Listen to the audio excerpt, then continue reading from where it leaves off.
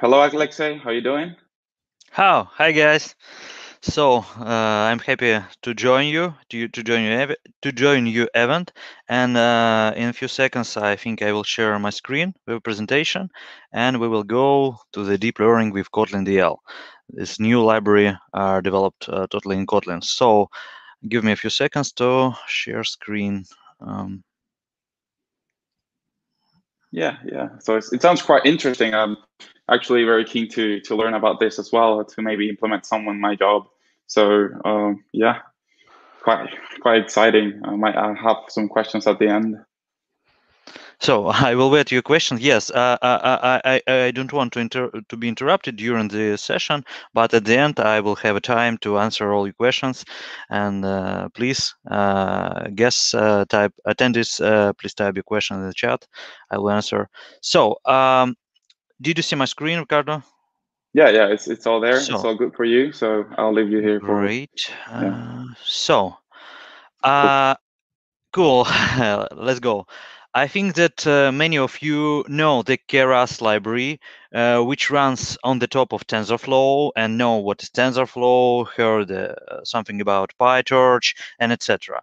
TensorFlow itself has a stable API, C API, and therefore there are several high-level deep learning frameworks in other languages inspired by Keras, such as TensorFlow.js. Maybe somebody used this in the browser. Maybe Keras.net project.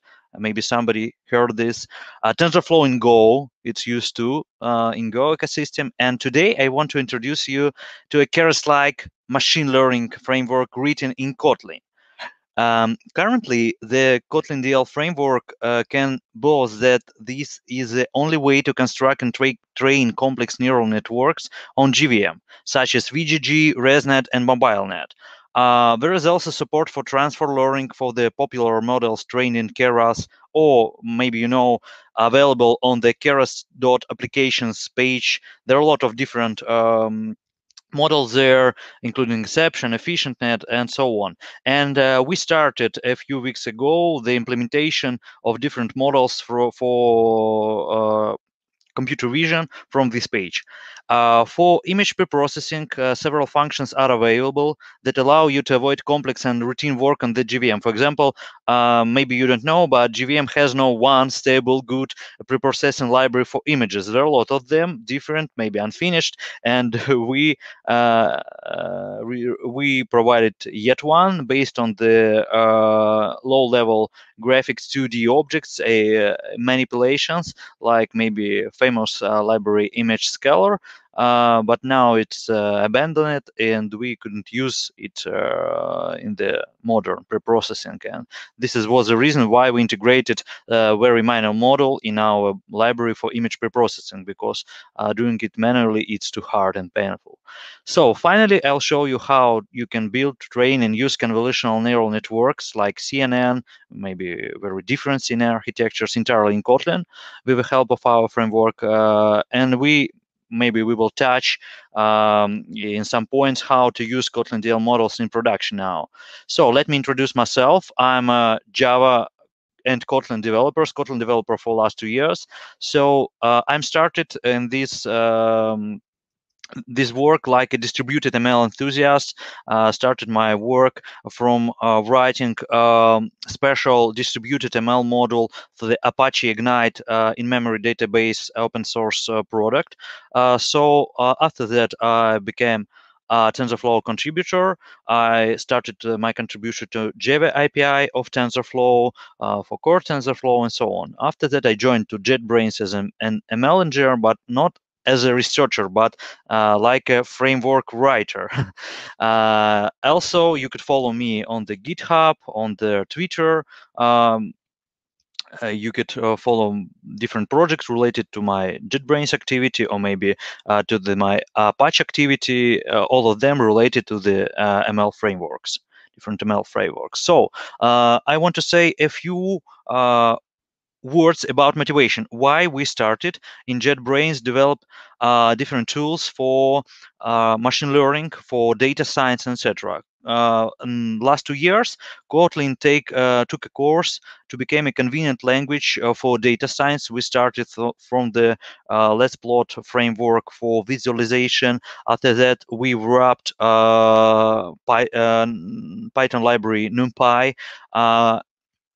But it was a temporary solution. I mean that at this time we decided to remove the Python layer, which gives us a lot of overhead, and now we trying to invent new library for multidimensional arrays in Kotlin. I will talk about it later, some words.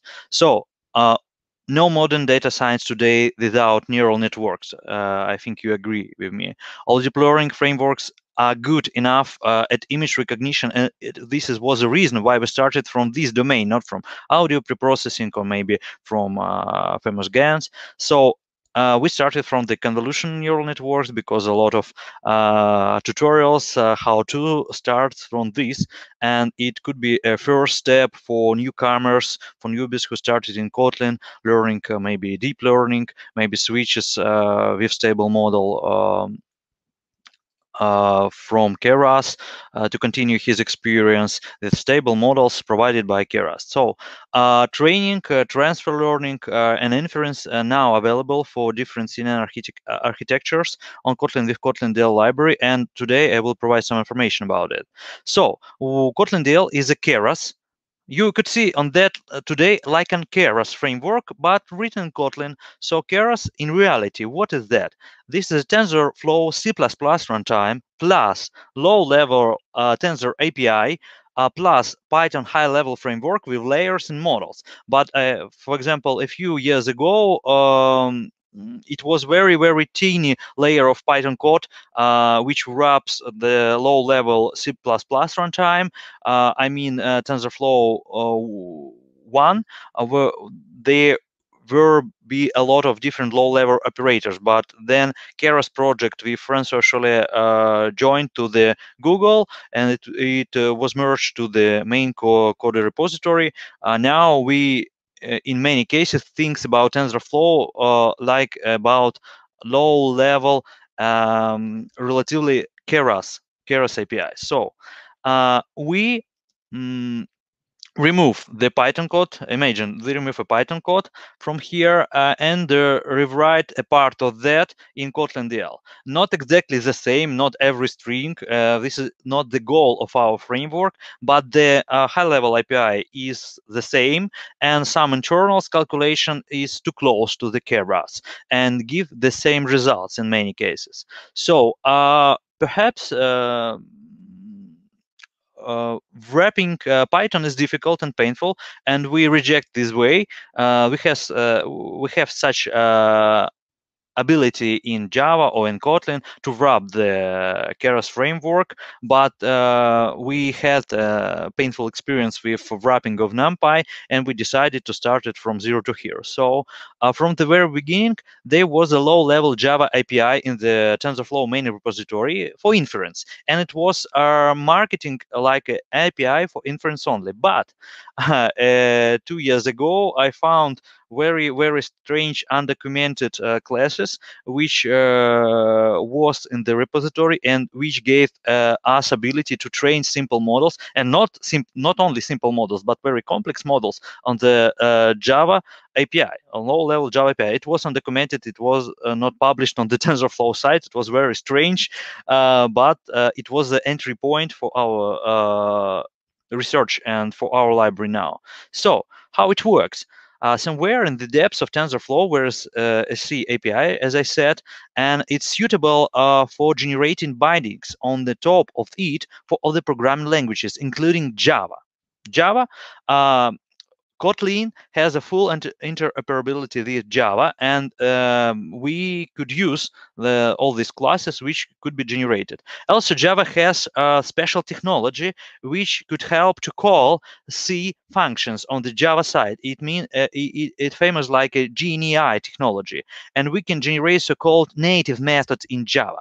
So in our case, these methods were generated located in the main TensorFlow repository, and it reduced our work on wrapping. So after that, you can already build a Java API of varying degrees of complexity, and sometimes this is done by hand. For example, I saw a lot of projects where guys trying programming method by method, but there are a lot of, I don't know, a few hundreds of low-level operands and TensorFlow API, and it's very difficult to wrap all of them in the same manner.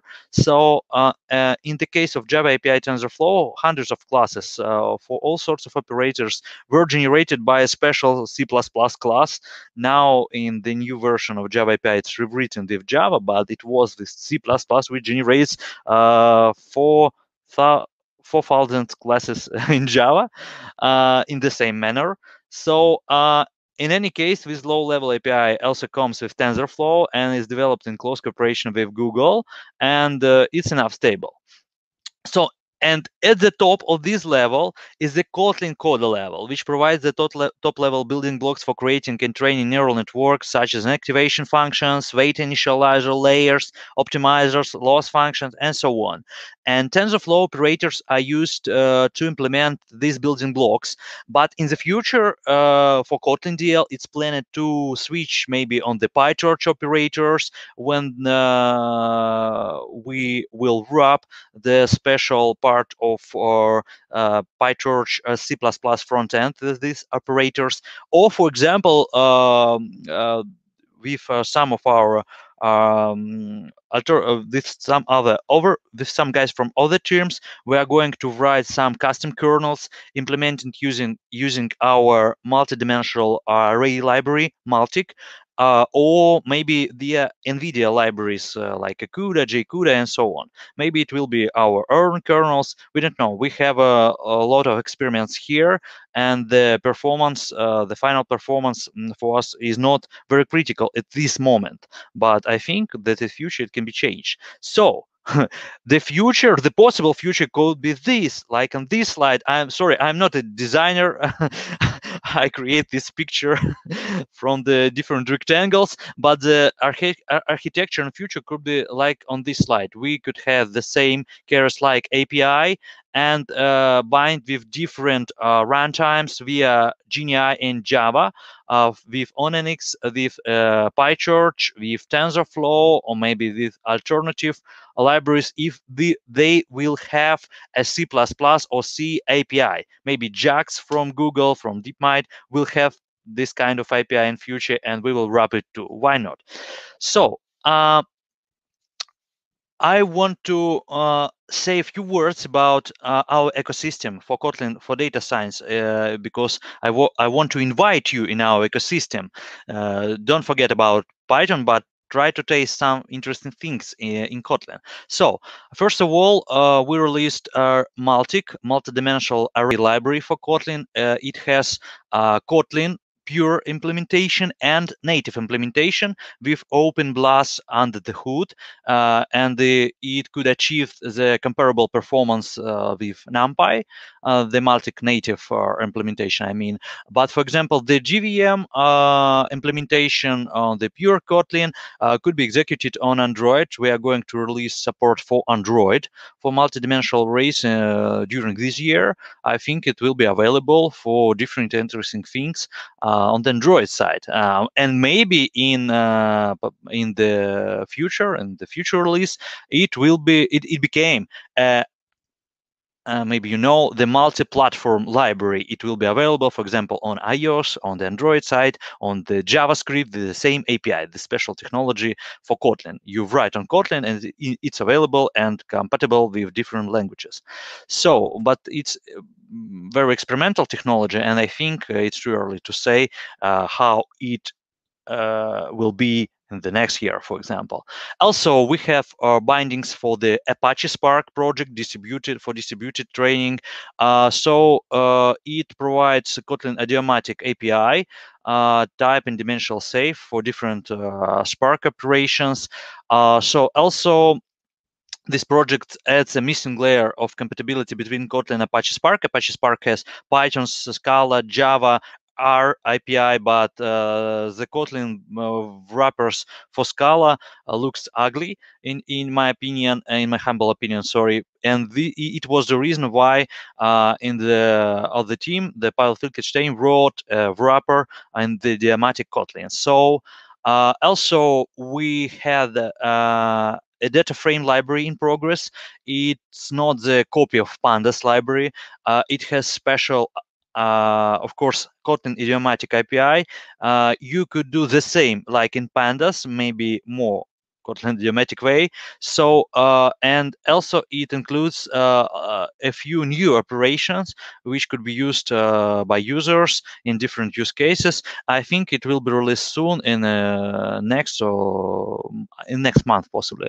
So also at the end, at least but not last but not least, let's plot library for visualization. It's multi-platform and can be used not only with JVM, also supports JavaScript usage and Python usage. For example, you could take this library to the Python ecosystem and use in the Python with different Python libraries on this side. So also, it's wonderful, but it works together in Jupyter Notebook, and not Jupyter Notebook, if you know, supports different kernels for different languages, and now it's very, very interesting to mix them together, not only in IntelliJ IDE, but it supports the Kotlin kernel too, which is open source project that brings Kotlin support to Jupyter Notebook, and it has a lot of pluses for using with strong typing languages with different auto completions and etc. and so on so on. Please try Kotlin DL with Jupyter Kotlin kernel with Jupyter Notebooks. It's a very interesting experience. So why was Keras taken as a sample, which is more and more often overshadowed by its competitor PyTorch? I will answer you. So the fact is that they developed in different ways and under the influence of different ideologies and interest groups, in my opinion. So while researching our potential audience in the Kotlin community, we came to the conclusion that we are closer to the ideology of working with neural networks offered by the Keras framework. What does it consist in? So the Keras API philosophy, from the last words of the Francois Cholet, creator of Keras, progressive disclosure of complexity.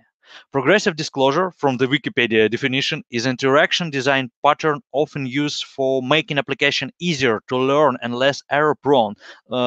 Imagine macOS UX. It does that by differing some advanced or rarely used features to a secondary screen. You should start from the very limited set of features and go deeper step by step. So I stole this slide from the Francois Chalet presentation. Sorry, Francois.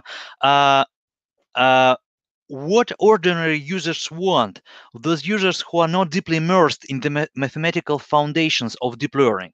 I thought about that a lot, but who want to use its capabilities on a regular basis, maybe developing the backend and mobile applications. I think it's maybe not ordinary users, but engineers, practitioners, and etc. But what we want, we asked our audience, they wanted best practices baked in by default. For example, best initial values, best activation functions, and so on. Don't think about that. Don't use the hyperparameter tuning. They want as little code as possible. They want easy logging. They want clear explanation exception. For example, from my experience, then I started my work with TensorFlow low-level exceptions. It was very, very, very strange text in all of them. You really couldn't understand what's happened. There's something with shape, something with tensor, something strange with C++ API, and we are trying to replace this strange exception, parse part of them, to create very clear explanation. What's happened? Then you compile your model. What's happened? Then you're trying to fit. Maybe make some tips for the users. What should be improved in his model to get better results, and etc. I think a few tips could be taken from the Andrew Karpathy tips how to train neural networks, and it could be very useful for starters, for newbies in deep learning. Also, KotlinDL contains a lot of examples, I think, for all use cases, which is possible with this library. And you could easily copy paste to your project and start. So users with advanced engineering skills whose destiny is to roll models into hot productions like hot potatoes, prepares an infrastructure for experiments, and quickly tune ready-made models to suit their needs. What do they need?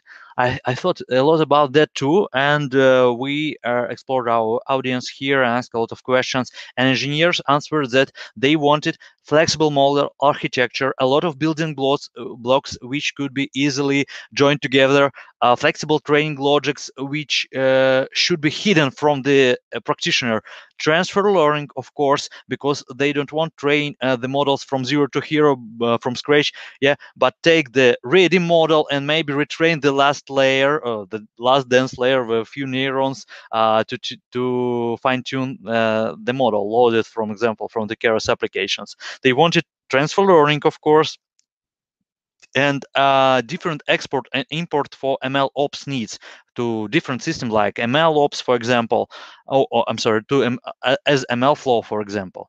But what about researchers who are giving birth to the new models? We have a double trouble with researchers. They don't want a framework in our research for researchers. They don't want a framework. We want just a toolbox with low-level control of every detail. They want a custom gradient loop and be able to add new components on the fly. And on the start of development of our framework, we need to decide for what audience is the main for us. And we decided that we will work, first of all, with basic users and with practitioner engineers, but not with the researchers, because we are using runtimes from PyTorch, for example, from TensorFlow, and we need a time to adapt new technologies, new neural network architecture, and so on.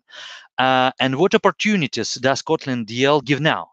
I would say that it's more focused on the basic users, as I said, and in the next releases, we will make KotlinDL more open, I think. It will be possible to add your own custom components, such as an activation functions. It's very small component, loss functions maybe, layers, optimizers, and initializers. But I'm not sure that we will delegate the full control on the training cycle, like in PyTorch or different new modern frameworks for researchers. But for now, you can send us a pull request, for example, and new developments will be included in the next release. I promise you, every layer, every new initializer, and maybe every new optimizer. But it is hard to add new optimizer now because we are limited by the TensorFlow runtime. So as I said, if we look at the model training from simple to arbitrary flexible, at the current moment, KotlinDL provides the model fit method for quick experiments and provide callbacks. I know that, for example, in PyTorch Lighting or in Catalyst framework, it's now the time for adding the callbacks, because PyTorch has very strange experience. Basic PyTorch has very strange experience with callbacks. I don't remember exactly. Maybe it's not included in PyTorch now. I mean basic PyTorch, but it's available on the high-level frameworks, which was inspired by Keras, maybe. I'm not sure about PyTorch Lighting. So also, if you are a researcher and you want to be experienced researcher written in Java or in Kotlin, if you need a low-level manipulation JVM, you could use a Java API for 1.x or 2.x TensorFlow runtimes. But I have one note for you. Java API for 1.15 is stable and fast, and we are based on this runtime. It doesn't influence on interoperability with modern Keras. We could load model from modern Keras from model TensorFlow, but we are using previous runtime because it's faster in many cases. But Java API for 2.x is under development and has a few performance issues related to the garbage collection, but it's ready for experiments, and I think all models will work, but maybe you will take a few memory leaks. Don't use it in production yet. There are a few useful links here on the slide, and you could find here a few of my articles about how to write, for example, ResNet 5 on the low-level operands. It's close to your experience how to write the same on the Python, but the naming is bigger with this. So let's talk about KotlinDL features. I told a lot about ideology, about ecosystem, but let's go to the features. It's very, very, very short list. So the previous release, alpha release, supported sequential API. It's very, very simple API. You stack layers in one line. So, and you can build only VGG-like sequential models like VGG 16, like VGG 19. So it could be exported from Keras. You could download these models, with their weights, and make transfer learning on your side, for example. Also, previous release supported training on TensorFlow, for example, for classification and regression simple models, and for VGG-like models too. But no interesting residual connections and etc. and etc. But the upcoming release will bring to us. I said upcoming because the alpha version is available on Maven Central today, but I think that the stable version for it will be available in next 2 weeks.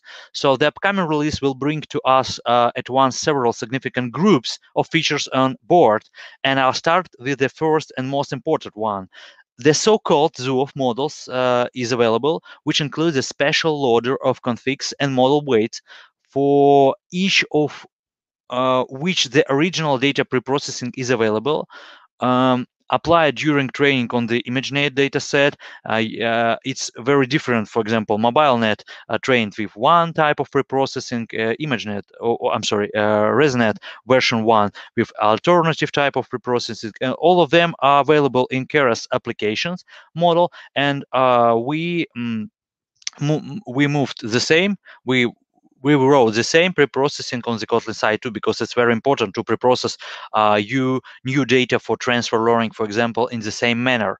So the next new things, the addition of new layers, which are required for building ResNet architecture, MobileNet architecture. It's batch norm, activation layer, deep-files and separable convolutions, different merge layer to merge your different branches in the model, all 7 of them which are available in Keras. It's global average pooling, the new replacement for the last dense layers, cropping 2D, reshape, and zero padding 2D. It's not exactly all the layers which will be available in the final version of 0.2 release, but I think the most of them. So also it includes embedded datasets which are located on our servers, but it could be downloadable via different simple functions like MNIST, fashion MNIST, CFR 10, and famous. Maybe somebody remember dogs versus cats image dataset from Kaggle. I started from this dataset a few years ago. My way in deep learning. I think it's very interesting to retrain your last layers in your model with a few images from this data set. For example, if the pre-trained model was trained on the ImageNet, I think that cat and dogs are compatible with the ImageNet images. So also, the next group of features is, as I said, the image preprocessing. We have a special Kotlin DSL for image preprocessing with supporting of crop, resize, rotate, load from the directory and saving to directory operators, also rescale. It's very important operation too.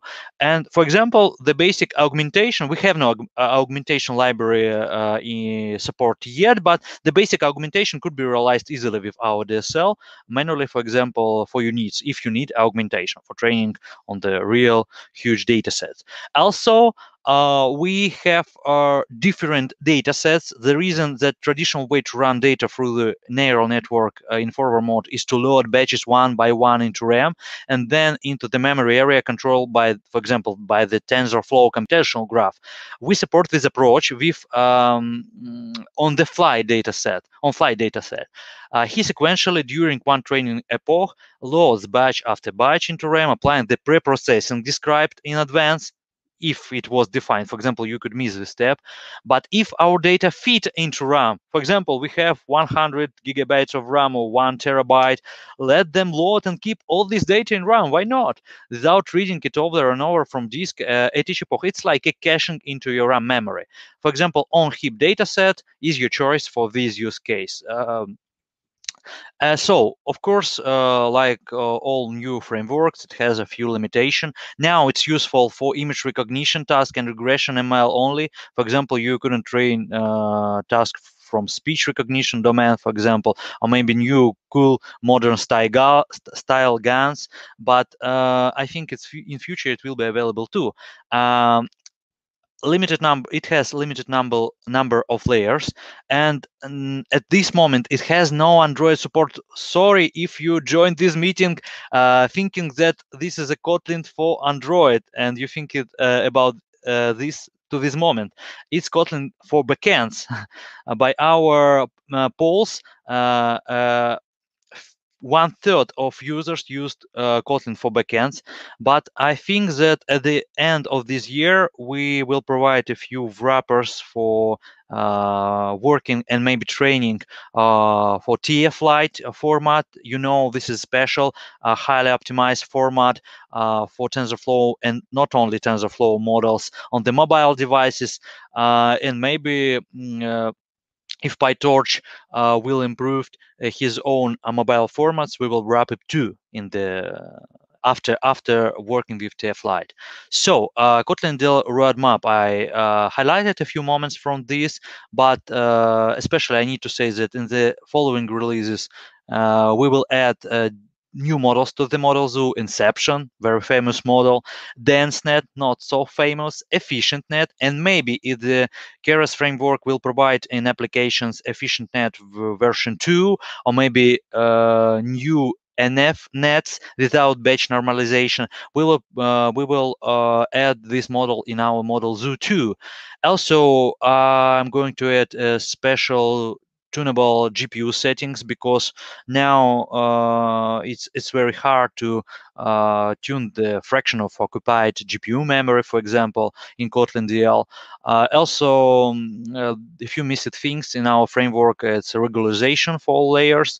Sometimes it's very interesting techniques which could improve your experience with neural networks. New metrics will be added. Also, as I said, conversion to TF-Lite format in Kotlin, not in Python like now. Also, we are going to integrate on NX and PyTorch runtimes also. Maybe if you're interested in it, if you know, for example, Kotlin, very good, or Java, we will have a separate project, a separate model in our project to create different ML, classical ML algorithms like decision trees, linear regression, etc. in Kotlin, and you could join us to add more new algorithms when basic interfaces will provide it after a few months experiments. So it's the time for demo. I have not so many time, but I want to share my IDE to run a few simple models because I want to demonstrate you how it could be written in Kotlin. So give me a second to share my IDE.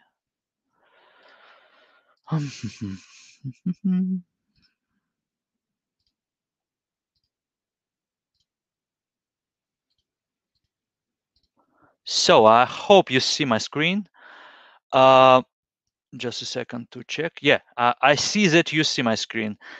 So here we, in the simple project, which name KotlinDL demo, it's available on GitHub too. I will share links in the presentation for the organizers, and they will share review. So here we see the simple iris dataset. Maybe do you remember 3 classes, simple classification task, 4 features.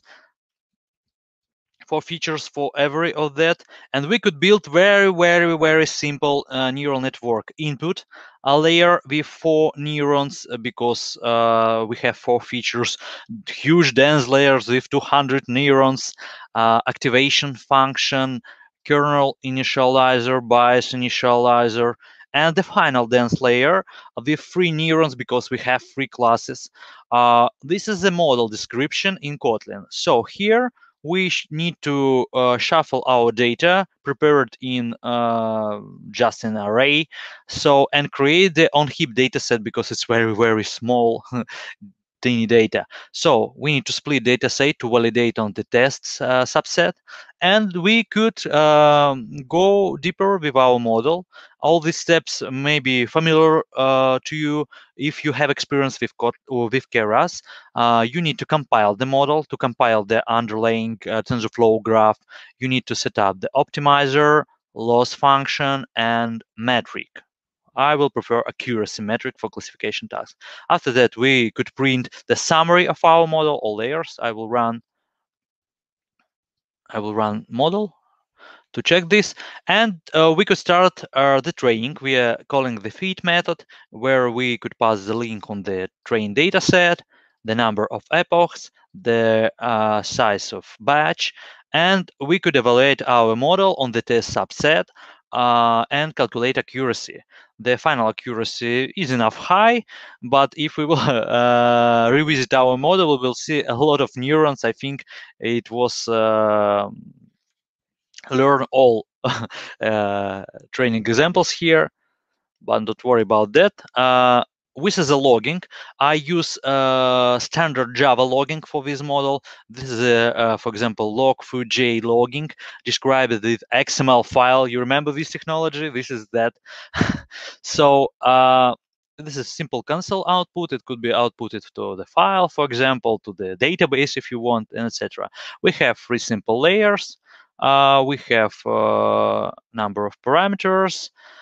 So different stats about batches, about our epochs.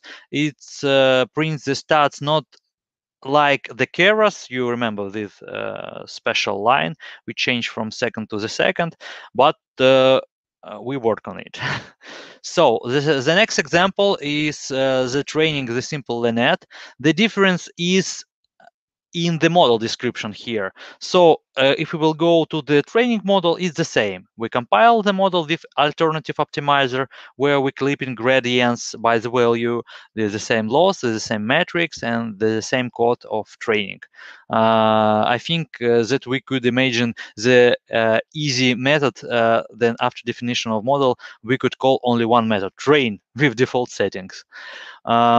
So the model definition is the following. We define the input.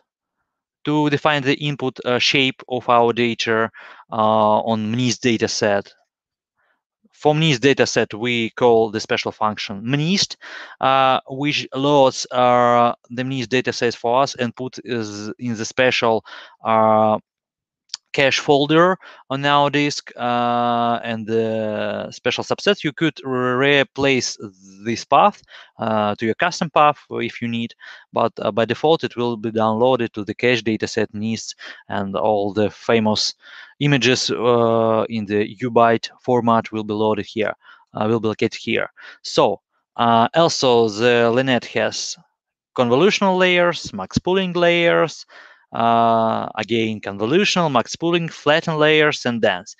No new things. I think should be very familiar. Maybe, I don't know, the formatting of code is different. Maybe from the your Python experience and from your Java experience. But the difference is the strong types. For example, you could go to all these variables have types, and all are building block have types, and it's very easy to program. Also, as you know, the IntelliJ IDEA has auto completion. It's very easy to code these models, these model definitions. So also we will go to the production ready example with ResNet 50 model. It could be loaded from the model zoo. located in the same directory, cache/pretrained models. You could choose the model type, which should be downloaded. For example, you could download it VGG 16 or MobileNet version 2 if you want, but we will stay with ResNet 50. It loads the configuration of the model, the definition of the model in JSON format.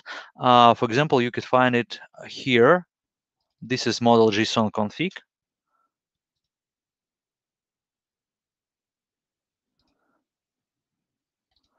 This is a totally Keras description of the model, and we support this format because in future we want to be able to train our models, for example, in KotlinDL, load them to Keras if you want.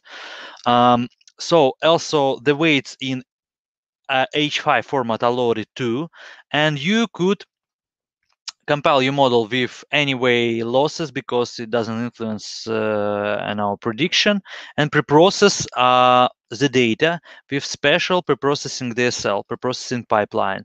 We need to define loading from the resources directory. Here a few photos. For example, this is me, but younger in 2 years, and a few images: pigeon, cat, broccoli, no, tree, I don't know, car, strange fish, which reminds me nipple, sorry, brown beer, and really goldfish, like on the 6th page. Let's see what will be predicted by ResNet 50. The top 5 labels will be printed. So this is a lot of loading H5 sets. It's debug messages. It could be disabled, of course, by our settings, but let's check. On the first image with young me, it was found jersey, lab coat, tube, hand blower, sunglasses. Okay, but not the real man. Okay, so Petrich, Veteros. Okay, it's close to the pigeon. I'm not sure about the real type of this animal. Egyptian cat, exactly the same. It's Egyptian cat, sports car, broccoli, not real tree. Agree, this tree reminds me broccoli too. Goldfish was found on the 6th image, and brown beer and goldfish on the last image with different degree of accuracy, but was found too. So, but if you want to really transfer learning, not only for prediction, but if you want to retrain something, you could try to get the initial model, for example, to load it from the model zoo, describe the preprocessing. For example, I want in this sample, I want to retrain the last layer on the cat dogs small data set. Only 1,000 images per class in this data set is subset of the whole cat dogs images data set. And I want to resize all these images because they have very different sizes to the input of our neural network of ResNet 50, and after that I want to remove last layers. This is a code to remove last layers. We need to remove layer and remove all boundary lines with previous layers here, and we could add in functional API manner new 2 dense layers. For example, we've named top dense and prediction, and create the functional model from the last layer. It's close to the Keras functional API, but we don't need an input here because it will be found automatically. So we will compile the new model with optimizer, losses, metrics, like in the previous examples, and we could load weights only for the frozen layers of the previous layers. For example, all of them were frozen by default, and only 2 last dense layers will be retrained from the random initialization. And please look at the screen, just a few seconds. And we will check, we will evaluate new model before. We will evaluate it before training, the accuracy before training only 42%, but after our training, it will achieve more high accuracy. Just a few seconds. Oh, okay, Hey, it will Alexi. achieve. Yeah. Oh, sorry, yeah, the time Yeah. is So we're finished. running a little bit of time. Yeah. So, but it's quite Yeah. good. Yeah. It was quite exciting. I think it was 90% accurate, 98. Nice. Nice. Okay. We'll show only last slide if you give me a second. Only last slide with links. But Yeah. as Yeah. I understand, we have no time to answer the question, or we will have time. No, I think we are running out of time, but you still can post questions in the comments and you can respond right there in the YouTube comments. Okay, just a second to share Yeah. screen. Yeah, I will take more time than decided before. Sorry for that, guys. It's fine, no worries. Yeah, just a few useful links. I want to say a few last words. Please follow us on the GitHub, start this project, support us. If you want, you could search all of the our Kotlin data science ecosystem. You could join our Kotlin Slack to the deep learning or KotlinDL channels. There are a lot of different mathematics channels there. Join all of them. Join our discussion on GitHub and follow me. I will post new news about that on Kotlin for Data or on Zalislav Twitter. Okay, thank you for your attention, and we'll wait attention layers in KotlinDL. Awesome. Thank you, Alexi. Thank you. It was quite good. Okay, I will answer in chat. You guys, thank you for your question. We'll go to the chat.